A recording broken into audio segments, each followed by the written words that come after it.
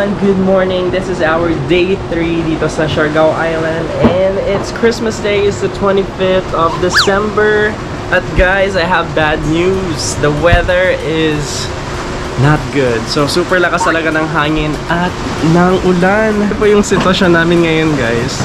This is what's been happening since last night. Baha, hangin at ulan. Ayan o. Kung saan kami dumadaan guys, tumataas na yung tubig. Hindi pa kami nakakain guys ng breakfast. Ngayon guys, alis kami ng room and we're gonna find a place where to have breakfast or brunch for today. Because this rain has been happening since last night. It's been a very gloomy and distressing day. So super na-stress talaga ako dito sa ulan guys, non-stop talaga. Nakita ko sa inyo guys kung ano talaga yung itsura sa labas, kung ano talaga yung sitwasyon. So ito po yung nasa labas. Balcon namin guys, yun naman super basa talaga sa ulan kasi pumasok na yung tubig. At yung dito banda guys, oh my god, bumabaha na. And as you can see, the rain is super powerful. Oh my goodness. I hope meron pang mga karinderya o restaurant na open. Tingnan nyo naman yung mga puno, oh. My god.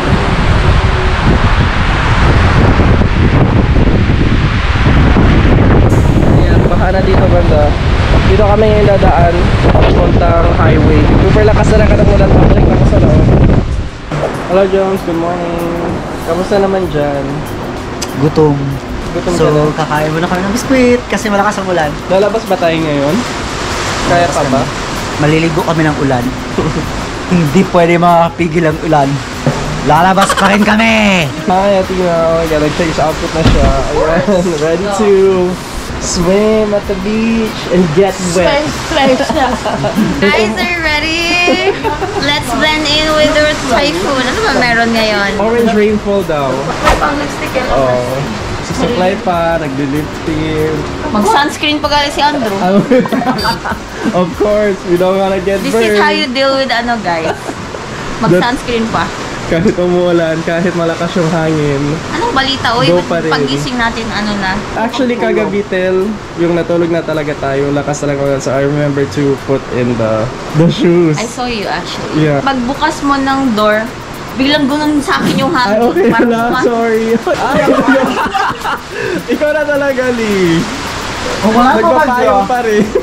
Uy, kali? Of course. Uy, magbubay yung payong. We'll be right back. So, parang alis kami ngayon ng room namin and we're gonna find food. Samahan nyo kami. Let's go. Let's get wet in the rain.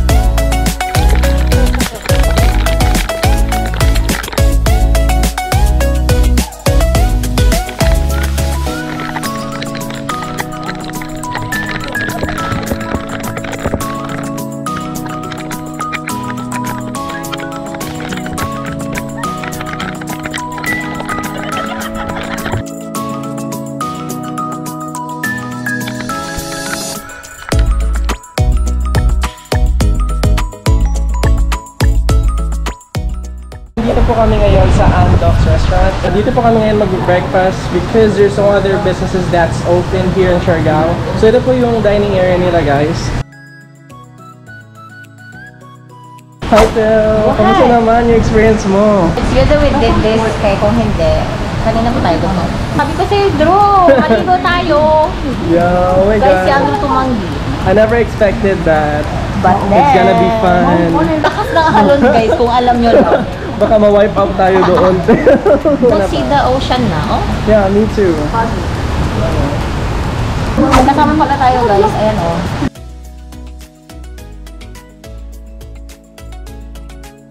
Yung pagkain namin, guys, we've ordered 1-piece rice at meron kaming special achara. And we have a takeout for CJ, a Coca-Cola drink. Dumating na pala yung original jumbo chicken namin. It's only for 300 pesos. Well, let's see. Kakain muna kami, guys. We'll be right back.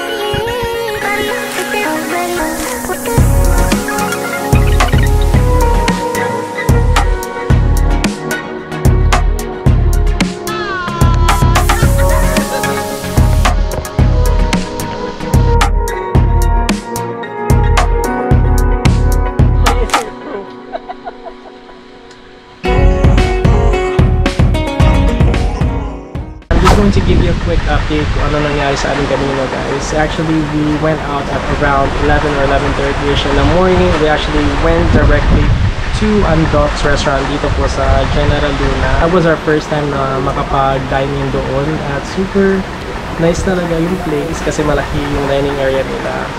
But the rain was very consistent at yung hangin, ulan, at yung baka tumataas talaga dito, guys. It's actually not recommendable pag pupunta kayo dito during rainy season or typhoon season because wala talaga kami ginawa kanina umaga. Just went out and looked for food. Buti na meron mga businesses open dito, but most of the businesses, when we try to walk around the area, most of the businesses or the big businesses are closed.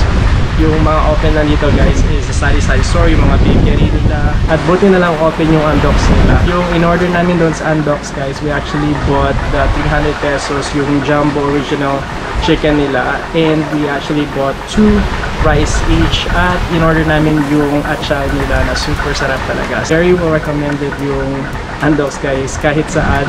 But the problem is, wala silang available na mga sabaw. So, masarap sana yung maghigop ng sabaw during this cold weather.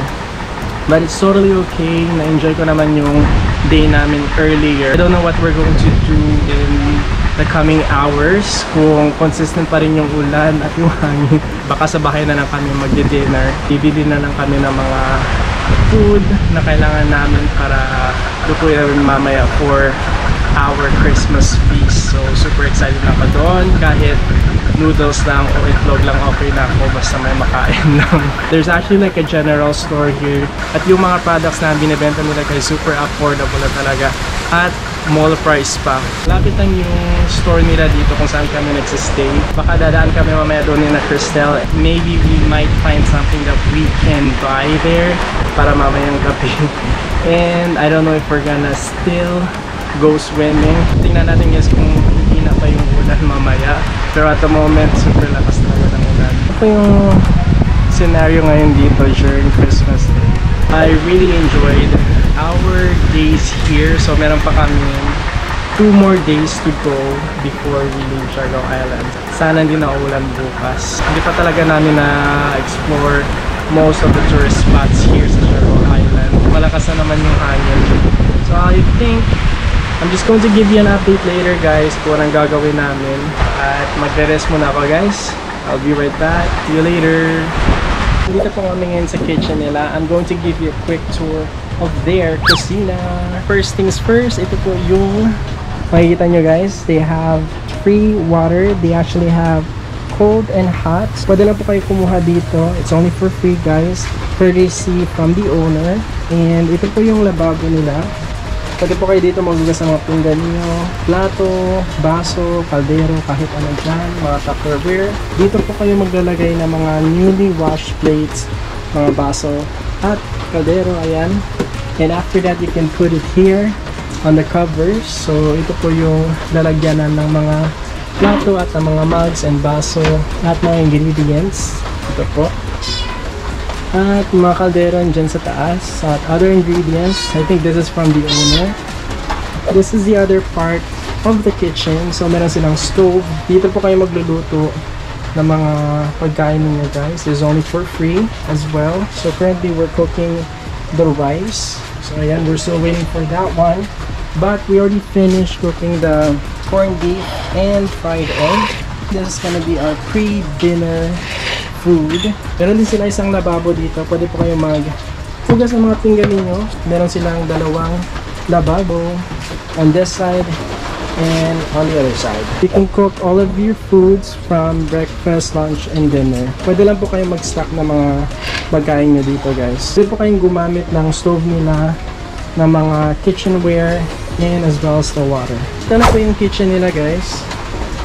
We'll see you in a couple of minutes guys. Maghintay muna kami until the rice is well cooked.